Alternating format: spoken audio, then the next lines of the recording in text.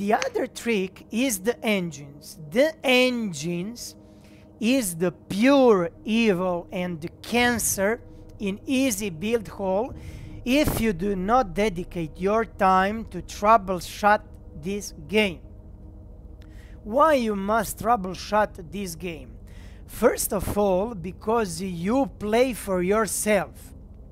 Okay? So you solve your problems. If not, you take your patience and you go and ask other dudes how to solve your problems. But you need to be respectful. Okay? So, little birds, angry birds, you must first learn respect. If your family haven't teach you, I'm going to teach you digitally slapping, intellectually, and showing how wrong are you.